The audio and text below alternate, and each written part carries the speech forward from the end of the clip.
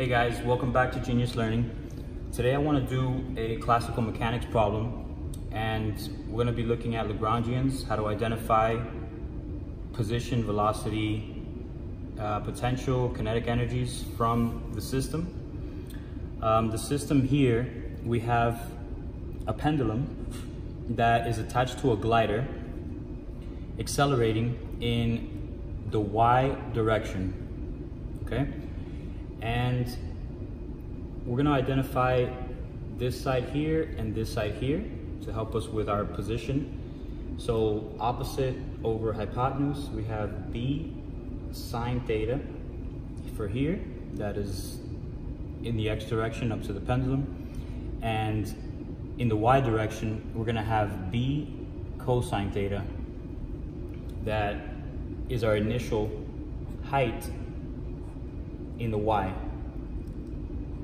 Okay, so just a couple things to identify before starting the problem.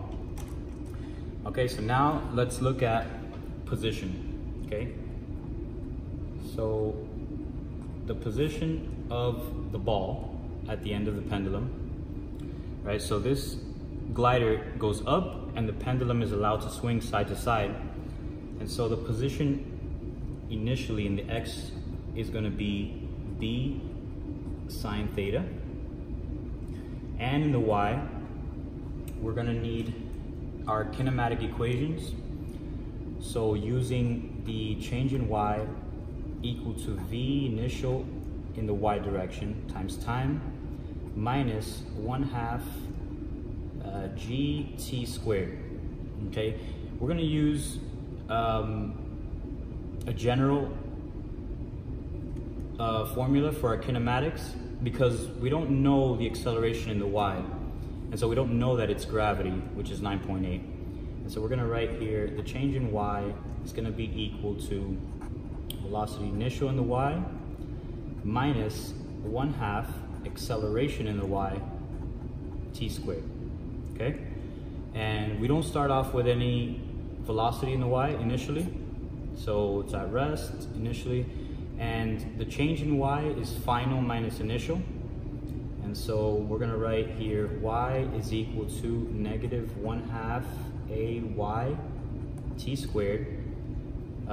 So this is final minus initial, and so we put the initial on this side and it's going to be plus y initial. Okay, so we're going to need this to identify our y position, and we know that y initial is going to be b cosine. So our y position is going to be negative 1/2 a in the y direction t squared plus b cosine theta. Okay, this is going to be our position. Okay, and then now we're going to need velocity. Okay, so our velocities are going to be x dot. Okay, the only thing that's going to be changing as this glider goes up and the pendulum swings side to side is going to be our angle, because since it swings, it's going to be a smaller angle and a larger angle, and the size of the actual pendulum doesn't change, and so b is constant. So we keep b, but we do take the derivative of sine theta because the angle is changing, and so we're going to get cosine theta theta dot, which represents us taking a time derivative of the theta. Okay, and y dot is going to be, we're going to take the derivative of the acceleration in the y, t squared term. The only thing we're taking the derivative of is time, and so since we have a t here, we're going to bring that down, and we're going to get negative 2/2 is going to be 1. The ay stays, and we keep one of the t's. And here we're going to take the derivative again of cosine theta because theta is a function of time, and so the derivative of cosine is negative sine, so we're going to write negative b sine theta theta dot, okay? And that's gonna be our velocities, okay?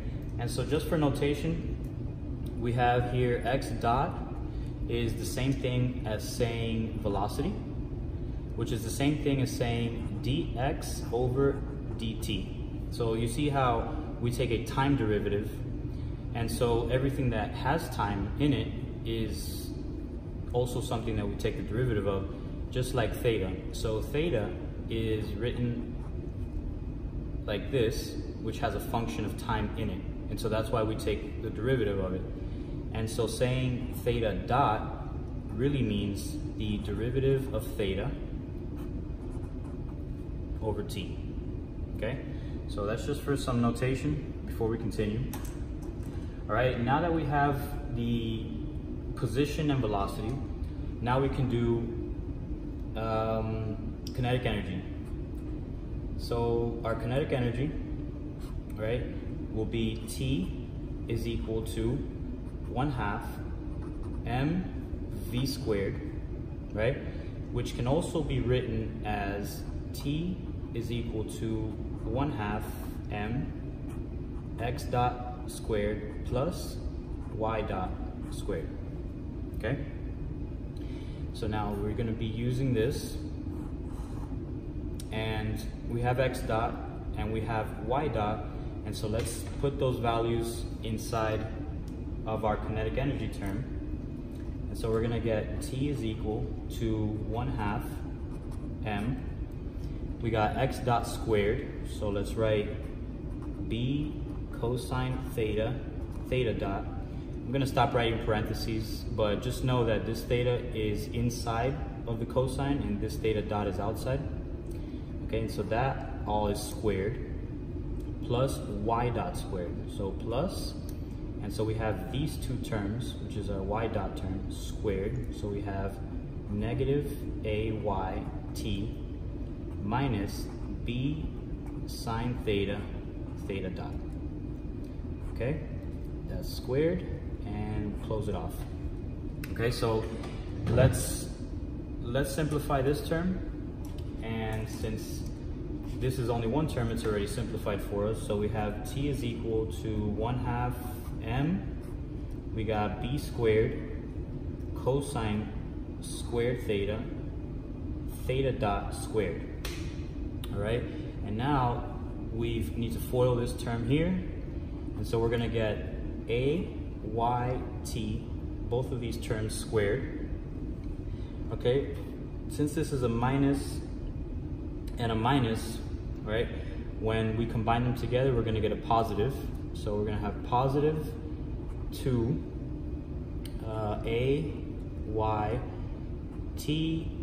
b theta dot sine theta for our middle term, and the last term is going to be positive b squared theta dot squared sine squared theta. Okay, so let's make sure we got everything. We got a2 tb theta dot. Okay, looks good. And on this side we have sine. Okay, so now let's combine some terms.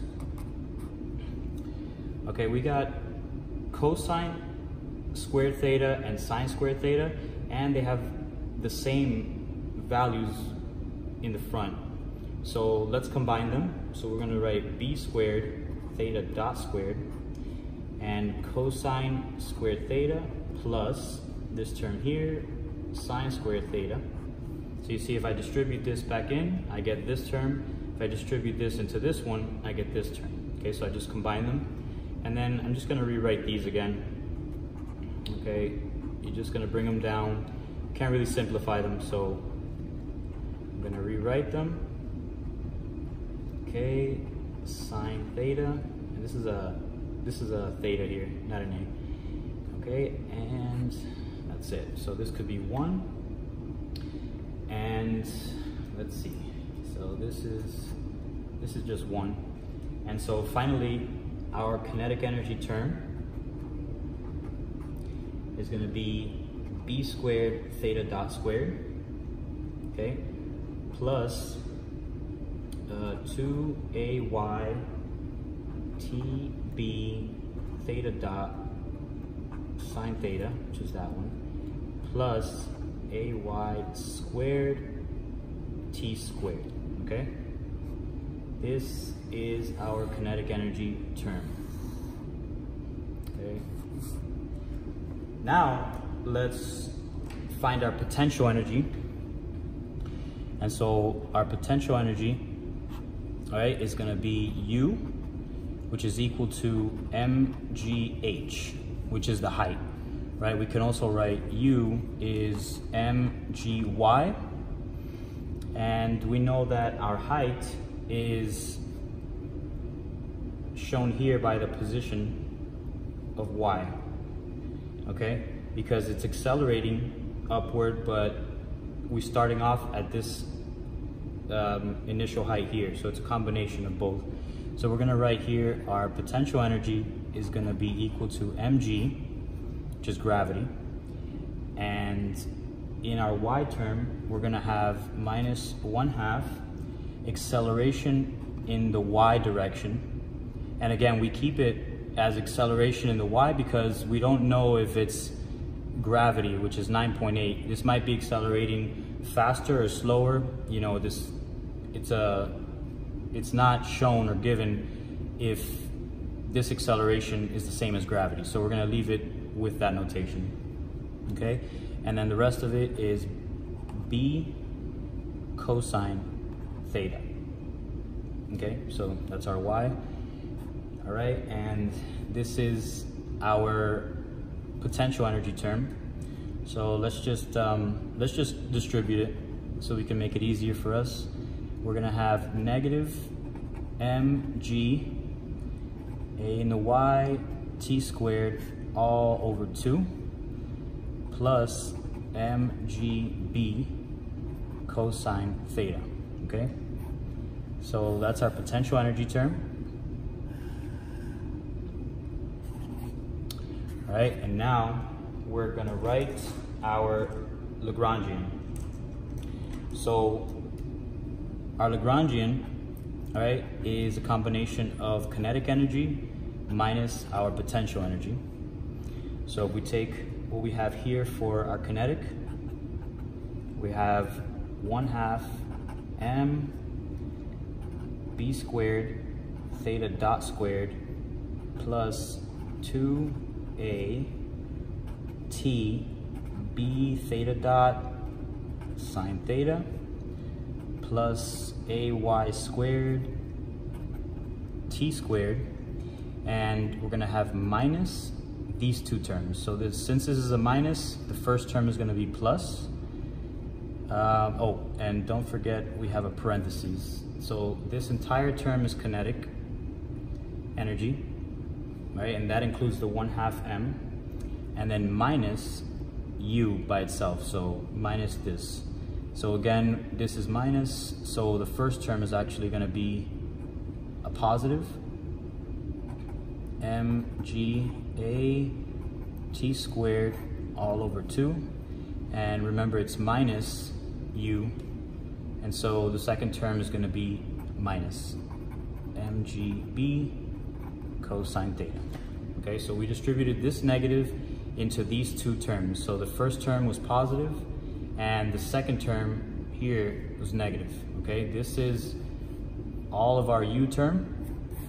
This is our u, and this entire thing here is our kinetic, okay? So that's our Lagrangian. And let's try to box that up. Okay. All right, now let's do the equations of motion.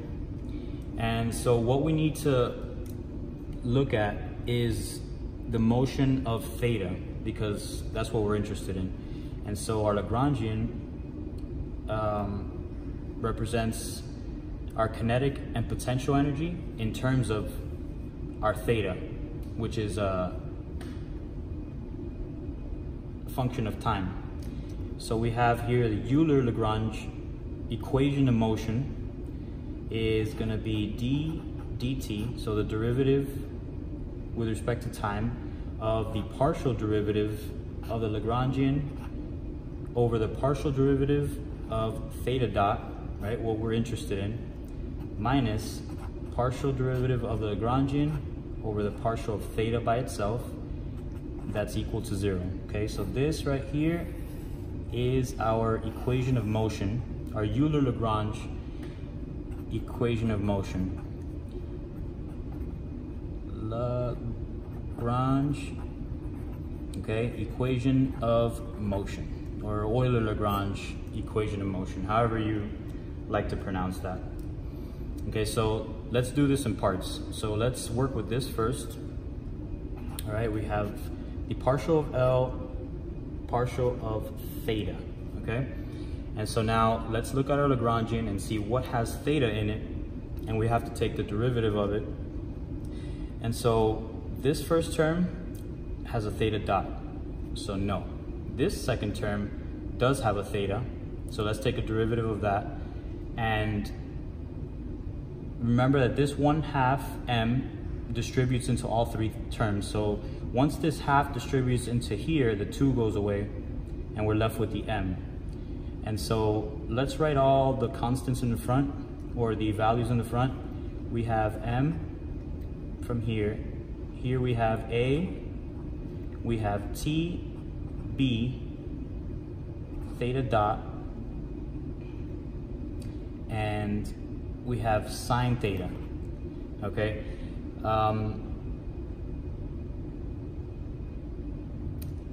I rewrote it just so that way we can take the partial derivative of it, okay?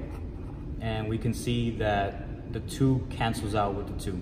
Okay, so this is really what we have. Now let's take the partial of L over the partial of theta, which is just the derivative of this one. And so that's gonna equal MA TB theta dot cosine of theta, okay?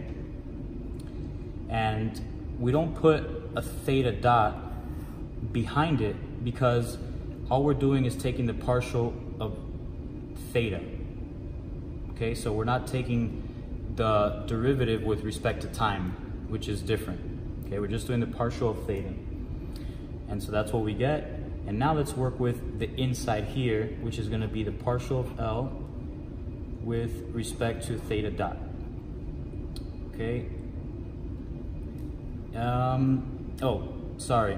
We have one more term that has a theta in it, which is going to be attached to this here, okay?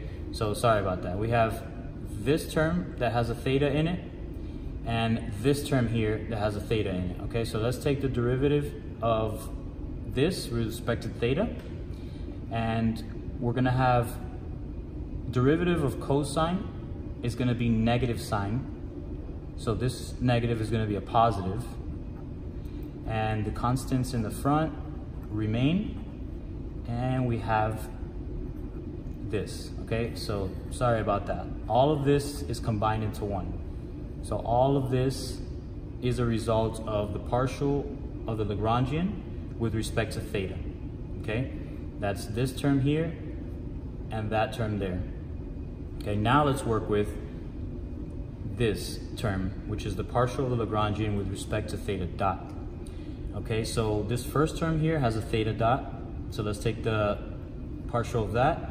If we bring down the 2, it cancels with the 1/2, and we're left with m b squared theta dot, okay? And again, we don't have a time derivative, so we don't chain rule any theta dots or anything extra. It's just one derivative of it and that's it. Okay, this term here has a theta dot, so let's take the derivative of this term also. So if the 1/2 m is foiled into here, we left with the m. So we're gonna have plus m. We have a t b. If we take the derivative of theta dot, it goes away. sine theta, okay? And then none of these terms have theta dot, and so we're done with this one here, okay?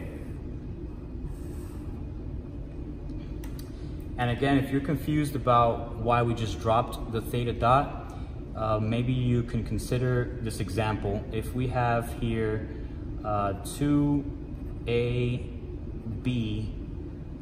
x, let's say sine theta, as an example, and we needed to do the partial of L, let's say this represents our Lagrangian with respect to x, right? It's like taking the derivative of x, and so all we'll be left with is this right here. So maybe if you don't understand that, if you take the derivative of just this term here, you drop the x and you're left with only the 2. So the same way that we have all of these values, right? And all we need to do is take the derivative of theta dot, it disappears, just like you would disappear a 2x, taking the derivative of it will give you 2, okay? So that was just an example. Yeah, so don't, that was just an example. Now we have that, we have this. Now we need one more thing. Now we need to take the time derivative of this value. So we have the time derivative of the partial of L with respect to theta dot, okay?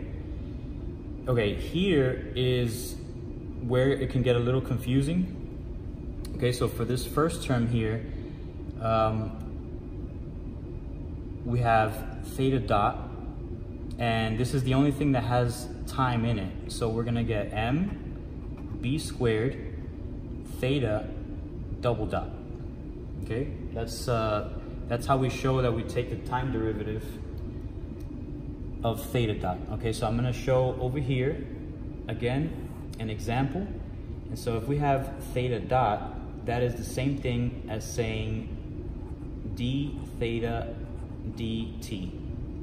Okay, and theta double dot, okay, is the same thing as saying the derivative of theta dot with respect to time, okay? Which is also the second derivative, right? Second derivative of theta over theta dt squared. All right, so all these two here are the same thing, and that's what this represents. And so the tricky part is the second term, where we have this value that has a t and the theta has a t. So we need to do a product rule, okay? And I'm gonna write here our rule for product rule, right? F prime g plus f g prime, where we're gonna have t as our f, and we're gonna have sine theta as our g, okay? And so I'm gonna pull out all the constants to the front, where m, a, and b, and I'm just gonna leave t and sine theta in the inside. Okay, so we still need to do the product rule of these two, all right? And so let's do that right here. We're gonna have the derivative of t is just 1. So I'm gonna put the answer to this part in this parenthesis here. So the derivative of t is just 1, and so we're left with sine theta plus, right? The first term comes along, and the derivative of sine theta is going to be cosine theta, theta dot. Okay?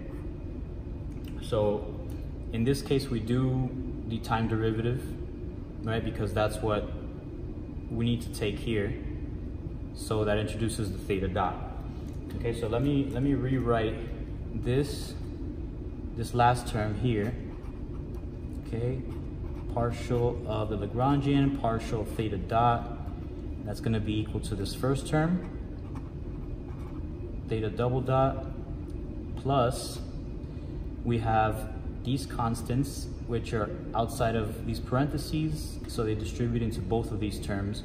So we have this MAB sine theta. We also have plus MAB, the second term, which T theta dot cosine theta.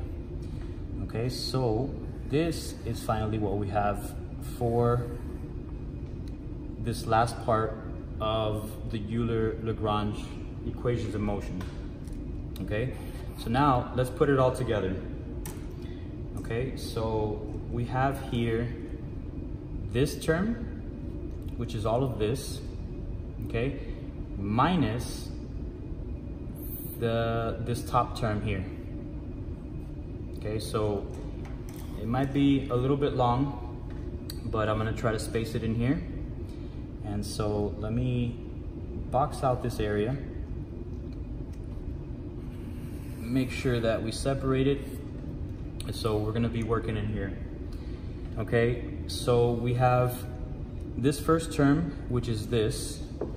We have here MB squared theta double dot plus MAB sine theta plus MAB T theta dot cosine theta, okay, minus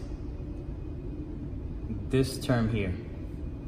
So we have minus MATB theta dot cosine theta, and the minus distributes into the second term, and we have minus MGB sine theta, and all of this equals 0.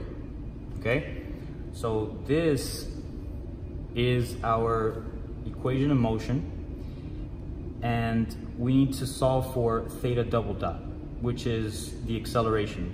Okay, this is the angular acceleration. So let's see, we can drop all the m's, right? They all cancel out.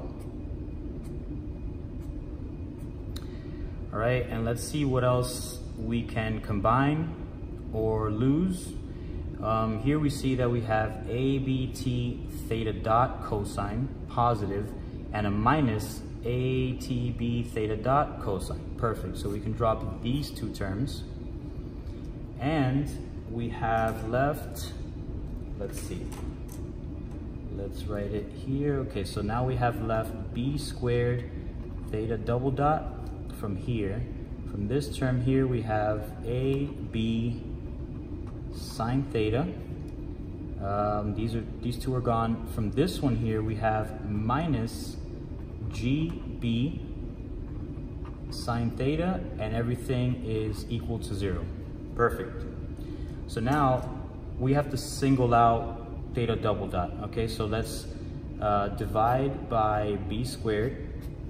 So everything here divided by B squared, and that would be 0. Okay, so what are we gonna have left? We're gonna have theta dot by itself. Here we're gonna be left with a B on the bottom, so plus A over B sine theta. And here we're gonna be left with a B on the bottom as well, so we have minus G over B sine theta equals 0. Okay, so now let's combine the values that we have in front of the sign. So we have theta double dot, okay, plus, let's see, if we take out the sign, right, we have A minus G, and this is A in the Y, so over B, and we took out a sine theta, and everything there is equal to 0. Okay, so now let's see, did we combine everything? correctly. Okay, so this is our expression for the Euler-Lagrange equation of motion. And if we assume, so from here, let's work over here. If we assume small angle approximation, then sine theta would approximately be theta. And our new equation as a result of that would be theta double dot plus, we have A minus G over B theta equals 0. And now this equation here is what we needed in order to identify our omega, which is our angular velocity. So that usually represents this value here. So we're going to say that omega is equal to, and this is omega squared, sorry, omega squared is equal to this value in front of the theta, which is A minus G over B. And then finally we have omega is equal to the square root of A minus G over B. So this is our angular frequency, and this is our equation of motion for this system here, which is the pendulum swinging back and forth. Okay, and this is basically how we do the Lagrangian for this specific system. All right, guys.